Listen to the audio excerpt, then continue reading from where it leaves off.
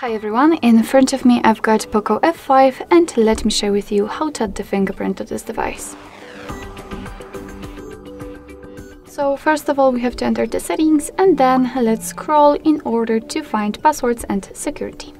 Then let's tap on fingerprint unlock, and as you can see we have to set the screen lock, which may be quite confusing, but basically it is required. You will not be able to add the fingerprint without it. It is because that if for some reason the fingerprint sensor won't work, then you will still be able to unlock your device. If you've got, of course, the screen lock, you will be transferred to another step.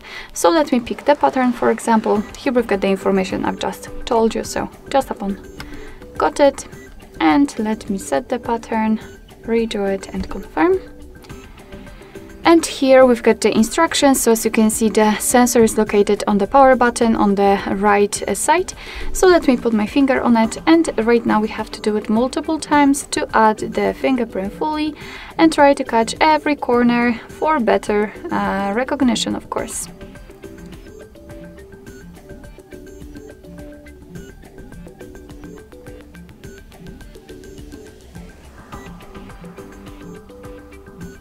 Okay. I don't want to up the face data, so just tap on cancel. And here we've got our fingerprint. You can rename it here if you don't want to, just tap on done. And we've got the fingerprint options. Again, our fingerprint, you can rename it here also. You can add another fingerprint. I believe you can add up to 5 different fingerprints. You've got the recognition method, so the touch and the press, and I highly recommend to use the touch. I mean, this is my favorite option, because thanks to this you can only put your finger on the sensor without the need to press it to unlock the device. It's simply more comfortable. Here you can decide for what you want to use the fingerprint for, so the lock screen, privacy password, app lock, or fingerprint payments. Alright, so let's lock the device and let's check if it is working. Let me put my finger on the sensor, and as you can see the device is unlocked, which simply means that we just successfully added the fingerprint to it.